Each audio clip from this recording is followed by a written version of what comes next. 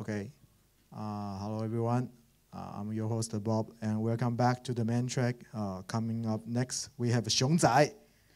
Yeah, his name is Xiong Zai. And he's a researcher at Linux Foundation and a PhD candidate in social data science at the University of Oxford. His area of interest lies in the political economy of open source software. That's cool. And today, Kalen, okay. Kalen will share insight on global open source trade and dynamics. This session is a rare opportunity that we can get an insider view of the latest Linux Foundation research. So let's welcome Xiong Zai.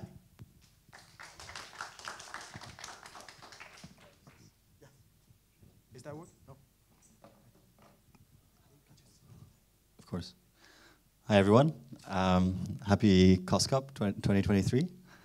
My name is Kalen, or Xiong Zai, as Bob said.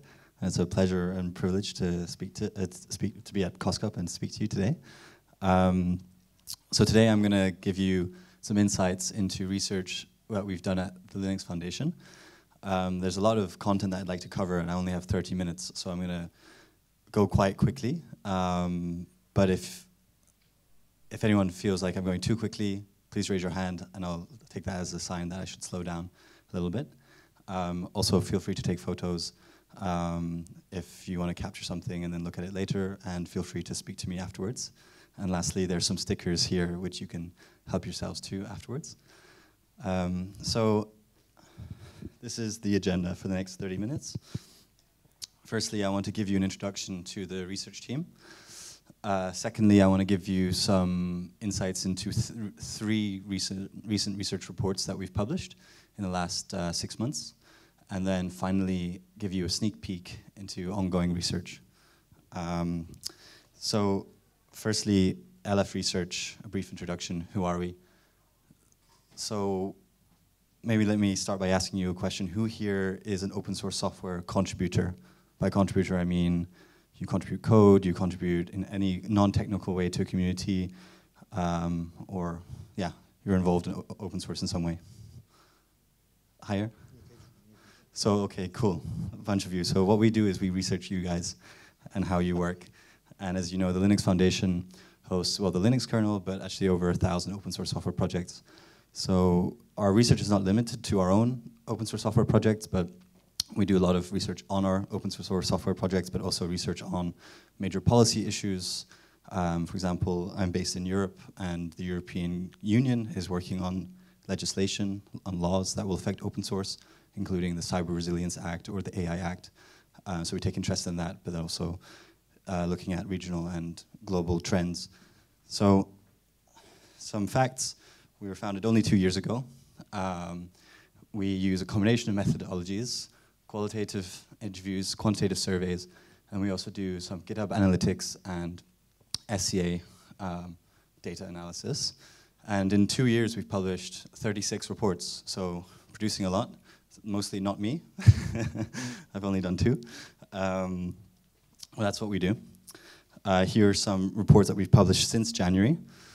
So I'm going to talk about 3 of them today. So open source maintainers, which we published last week. So this is fresh out the press, global collaboration, and measuring the economic value of open source. But we cover a range of topics. And then just quickly about me, as Bob said, my name is Kalen, or Xiong Zai. I joined LF Research last year, and I'm also a PhD student.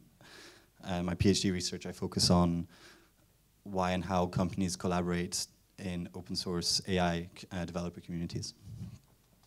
Okay, but let's get into the research. So we have 25 minutes. So the first one I want to talk to you about is measuring the economic value of open source.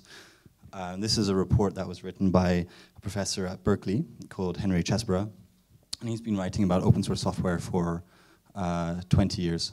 And I should mention that a lot of our research to date has been based on partnerships with academics or industry researchers. Without them, we wouldn't have been able to have published over 35 reports in 2 years. So here's the QR code if you want to read up on it. Give you a second. Okay. So the methodology here was just a quantitative survey of Fortune 500 companies. The aim was to understand the kind of perceptions of the benefits and costs of using open source amongst Fortune 500 companies in the US. We received about 439 usable responses. And here you see the types of companies that were included in the sample. So I'm going to be sharing a lot of findings from these reports. And I'm not going to be reading out everything because there's too much. So I'll just focus on some of the interesting ones. So the kind of three main benefits that respondents mentioned were cost savings, faster development speeds, and open standards and interoperability when they use open source software because they benefit from the collective kind of minds of open source communities. So what else is interesting here? So almost 2/3 of respondents report that the benefits of open source exceed the costs. And here's another interesting one. So 31% of respondents reported that paying for equivalent software functionality would incur 4 times the cost of open source software. So generally, there are many benefits, or the benefits outweigh the costs. So here's some numbers. So we see that cost savings is a major benefit. Faster development speed, so we mentioned this earlier, but here you see exactly, this is another one, open standards and interoperability.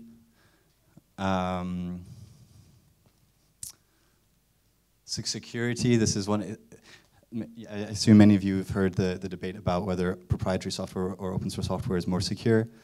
And a lot of kind of CIOs and IT managers at Fortune 500 companies report that they perceive open source software as being highly secure.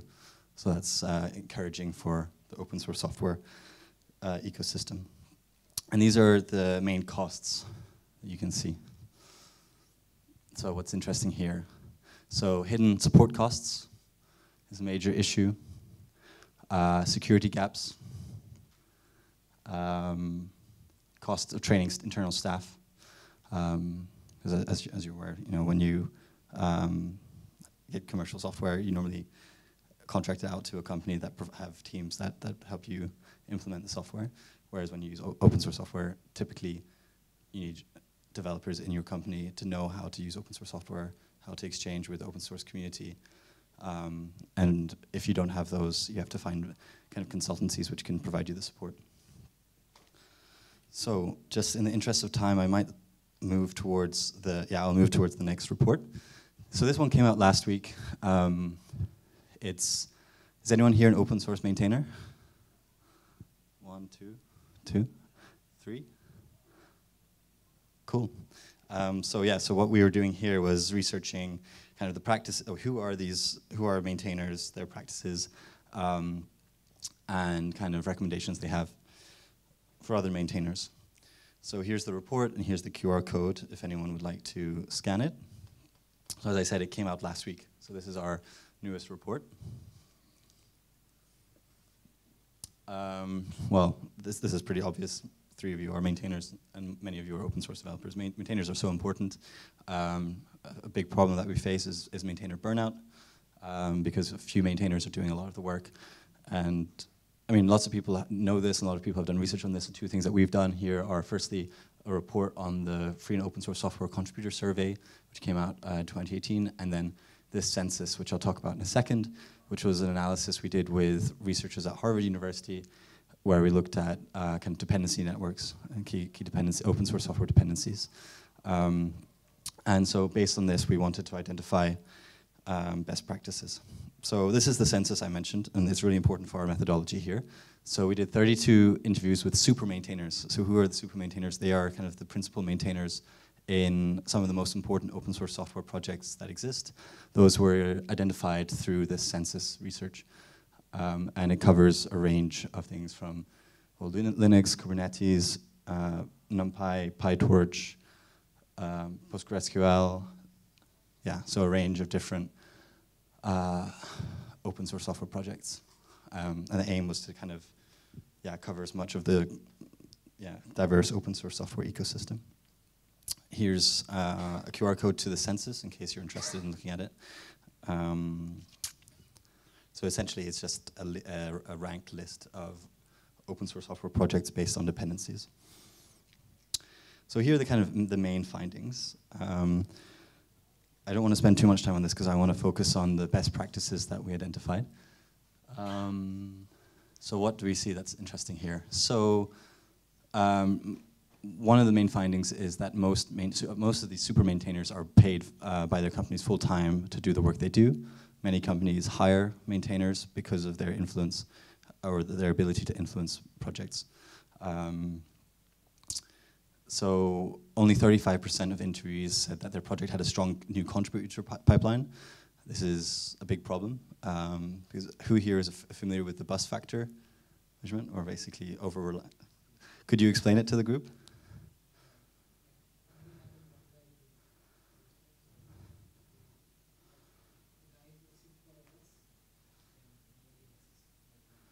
Exactly. Who here is familiar with why people call it the bus factor? Anyone? Well, that basically the idea is, this was when early days of working on the Linux kernel, Linus Torvalds had a lot of influence, and people were worried, well, what happens if Linus gets hit by a bus? Will the project continue? And so since then, the basic measurement of the bus factor is what is the smallest amount of maintainers that contribute at least 50% of commits. So maintainer burnout is a major problem, right? And so if you have a low bus factor, if you rely on very few maintainers, what if they burn out? What if they leave? Given that, it's very important to have pipelines to get new contributors and for them also to kind of to grow in the hierarchy of projects and become maintainers. Anyway, so this report really focuses on best practices that maintainers recommend. So there are 6 categories. So here are the first 3. I really recommend reading the report because these are just the headings of the various best practices, and we have about half a page on each. But here are some recommendations and best practices for improving contributor experience. So one is about making kind of first contributions as easy as possible and making first-time contributors feel welcome in the community. So setting up an automated greeting bot and an onboarding guide was recommended by a bunch of super maintainers. Using inclusive language, so by that we mean a few things, including one of the problems is that many, if not most, super maintainers are US American or Western European, and so they typically use certain slang or regional phrases and so on. And that tends to make participation amongst others whose first language is not English, or even if their first language is English, but they're not from those parts of the world, they're not familiar with that type of English, it makes it kind of intimidating. It's also a big problem we have is that open source software communities are mostly male and quite masculine spaces, which makes it often unfriendly environment for women or non-binary people, and so on. Another recommendation is to use tags on GitHub or other functionalities on other platforms to suggest bugs for first-time contributors. So a typical one is called a good first issue. So that helps onboard new contributors. Second category of best practices are community governance and management. So a lot of interviews talked about establishing code of conduct. That hopefully should be quite obvious. The second one I find is quite interesting, which is designing yourself out of your job ASAP, and this corresponds to the bus factor problem, which is you would want your project to be able to continue without you. Third, providing radical transparency, and fourth, distributing power and decision-making, whether that involves kind of modular decision-making, setting up working groups, or something else. The third category is documentation. Hopefully this is obvious to you, but yeah, making documentation, good documentation a priority. And there are various ways of doing this. Some mentioned, if you have the funds, hiring people to focus on documentation writing and or publicly praising documentation writers for their efforts. So that could be in a mailing list or however, on social media or however you communicate with your communities. Here are the next three categories. So one is diversity, so making diversity, equity, inclusion a priority for the community, offering peer mentoring, offering mentoring, and pairing that with diversity efforts, and thirdly, participating in third-party programs to boost diversity. And Outreachy was a program that many, or a few of the super maintainers recommended. The fifth category was avoiding burnout. So we've mentioned this a few times. So these are just kind of personal tips if you're a maintainer. So does this resonate with any of the three maintainers here? It does? Which one? All of it, okay. Yeah, so yeah, set your boundaries and stick to them. It's easier said than done. And yeah, accepting that open source is always on and embrace the hybrid lifestyle. And recognize that you'll never finish your job. And then the final one is funding. So this funding situation is different for different types of projects, from small independent projects where you have 5 contributors to PyTorch, which was developed by Meta, or Facebook Meta, and now it's part of the Linux Foundation, which has about 3,000 contributors, but the overall community is around 30,000. They have the funds of Meta and now the Linux Foundation. So the funding situation and needs vary between projects. So the various recommendations for maintainers. So we have 13 minutes left, so I'll move on to the third. Hi, welcome. So this is on enabling global collaboration, how open source leaders are confronting the challenges of fragmentation. You might be asking, what does fragmentation mean? Here's the report and the QR code in case anyone wants to read it. So, well, fragmentation means kind of global in terms of geography, so different world regions working on similar things and duplicating efforts. It could be in terms of software, duplicating efforts, similar libraries doing similar things. It could mean a range of things, so we'll get into that. So this is kind of the motivating question. So today, the global open source ecosystem consists of millions of projects and an equally large and regionally diverse constellation of participants. However, the proliferation of open source projects and organizations also raises a vital question: is fragmentation in the open source community impeding its progress? So this report digs into this question. Here was the methodology: interviews with open source leaders from around the world, whether they were in companies or foundations. And the interviews focused on the challenges of fragmentation for 3 things. Firstly, development of open source solutions. Secondly, integration of diverse contributors from various regions of the world. And finally, governance. So these were some of the key findings. So open source has developed a lot, right, in the last 30 years. Many more people are involved and come from all over the world and do different things. Yet the lingua franca of open source remains to be English. And that causes challenges for participation for people who may not speak English or not speak English so well. So here's another thing that various interviewees mentioned, which is, yes, we have way more projects, but also we have way more foundations.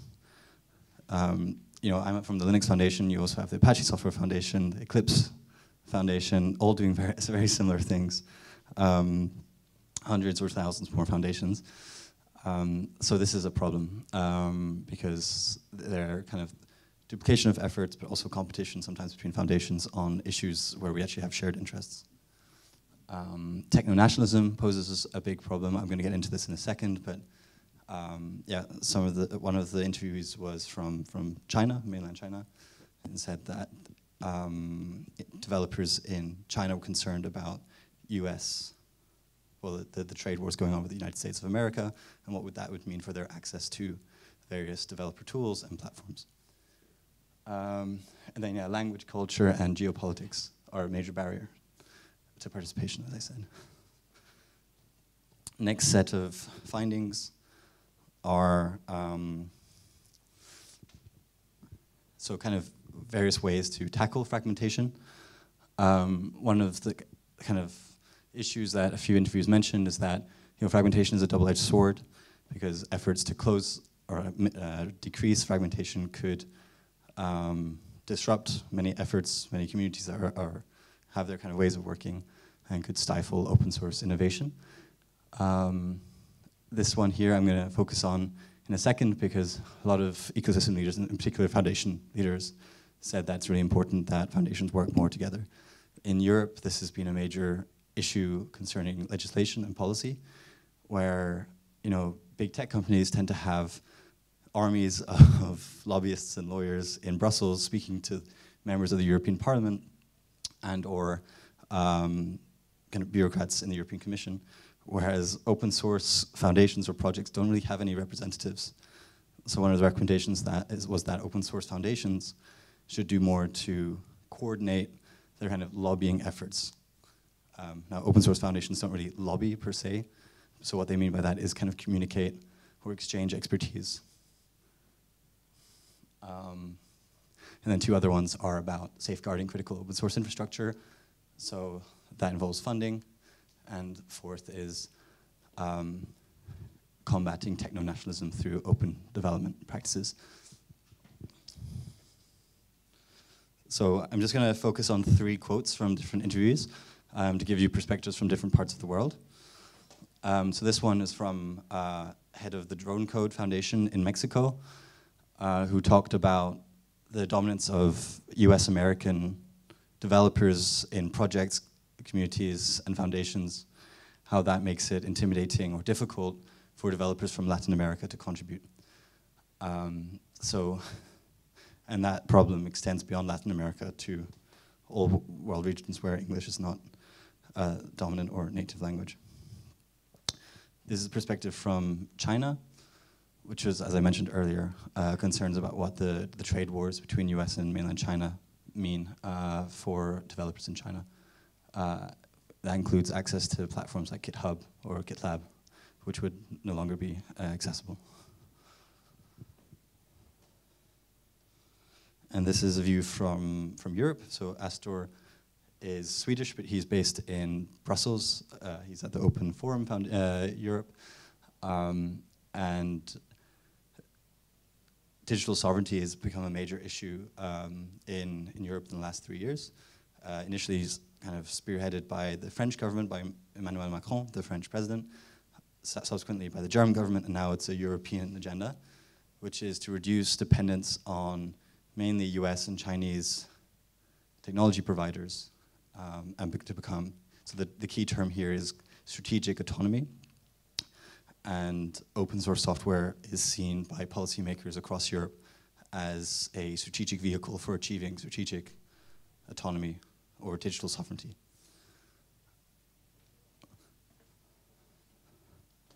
So, and I'm going to speak a bit about this in a second when I give you a sneak peek into ongoing research we have going on. So, as I said earlier, lots of open source software foundation leaders said that they need to do more to coordinate and communicate when it comes to open source software projects formation, when it comes to speaking to policymakers. I said lobbying. We don't like to use that word because it's not really what we do, but basically exchanging expertise with policymakers. So this happened last week. This was the first open source congress of its kind, where leadership of various foundations from around the world met up in Geneva and spoke about their priorities, the challenges they face, and they reached some agreements. So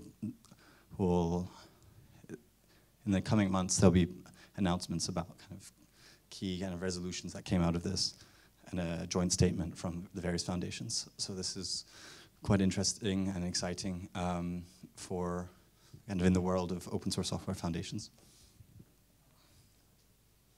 So finally, we have 5 minutes left.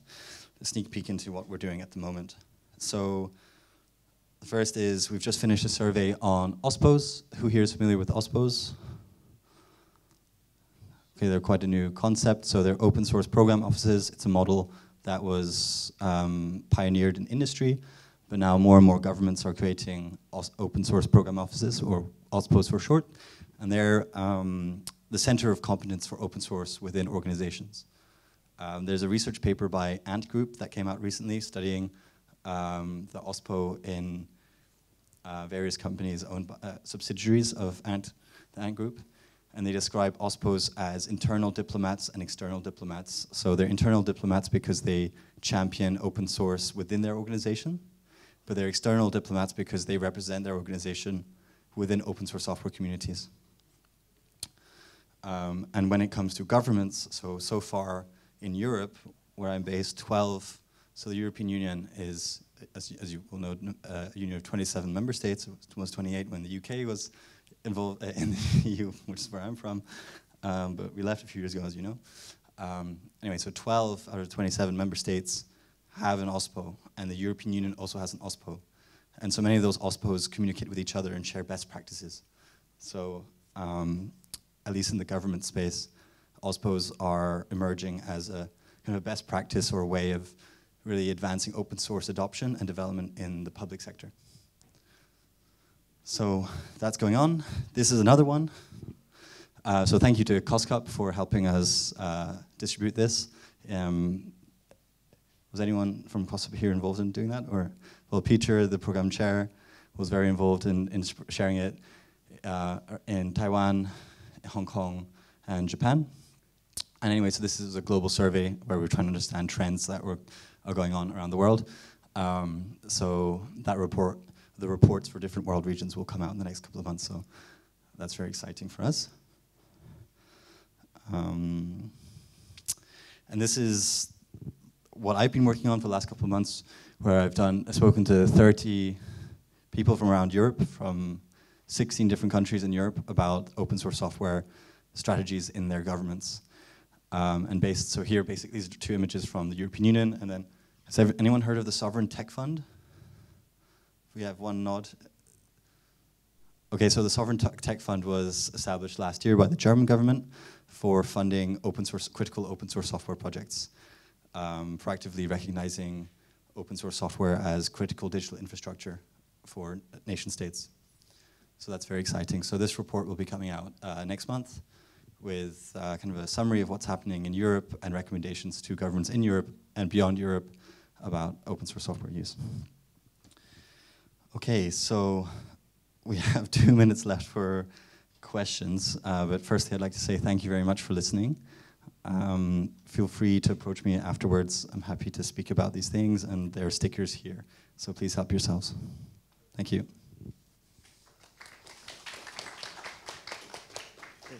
Any question?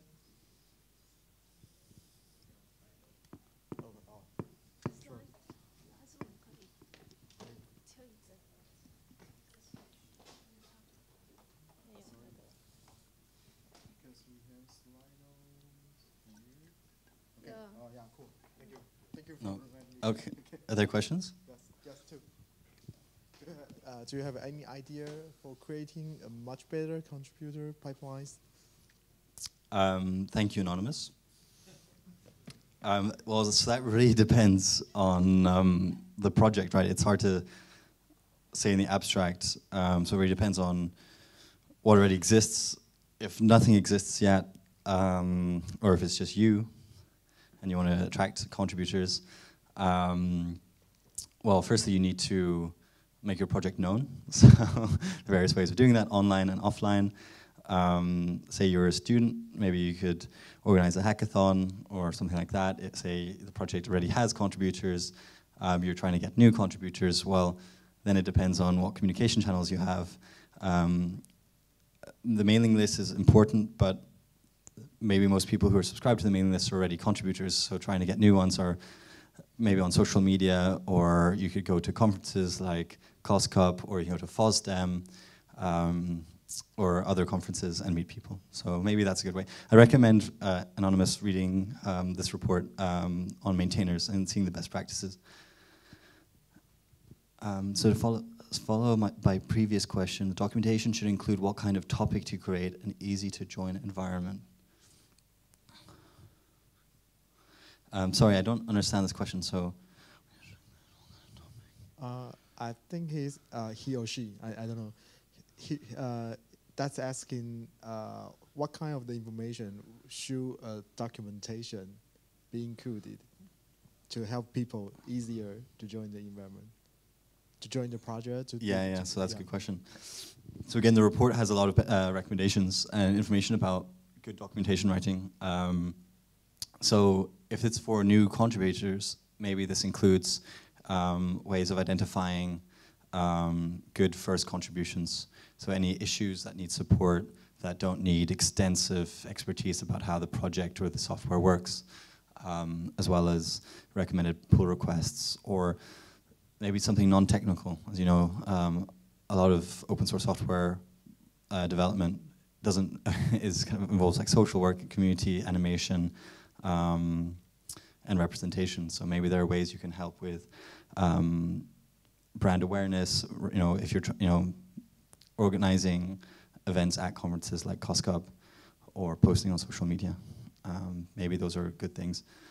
But yeah, please have a look at the report, and you'll find out more about good documentation writing. Okay.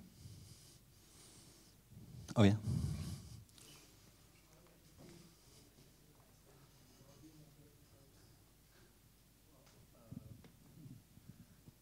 So, how effective was the lobbying effort by the Linux Foundation within European governments? Like, was it effective, or like, did you have any roadblocks? So, two answers to that question. Firstly, we haven't measured it yet, so there are no measurements to give you. But secondly, I guess the one way to measure it is that a big concern is the Cyber Resilience Act, which is basically a legislation about the cybersecurity of Internet of Things. And it's in the drafting process, and the concerns of the open source software ecosystem at large have not been, sufficiently or satisfactorily addressed. So maybe that's a measurement that these lobbying efforts have been unsuccessful. Hopefully we'll see more kind of coordinated activity following the Congress that took place last week. And just for some context here, the concern about this one legislation or this law is that if there are cybersecurity breaches or ever, that there could be liability falling on open source software developers who aren't involved in making the products. But those products rely on those open source software libraries to function. And so one thing that we're pushing for is for this legislation to clearly say that the open source software developers are not responsible or liable for the use of the software and any kind of breaches or kind of incidents that could happen afterwards. Okay, I think we're over time now, so yeah. Thank you, Bob. Okay. Thank you, everyone. Okay, let's give him a hand. Thank you. Okay, the next session will be on 3 o'clock, so I'll see you then.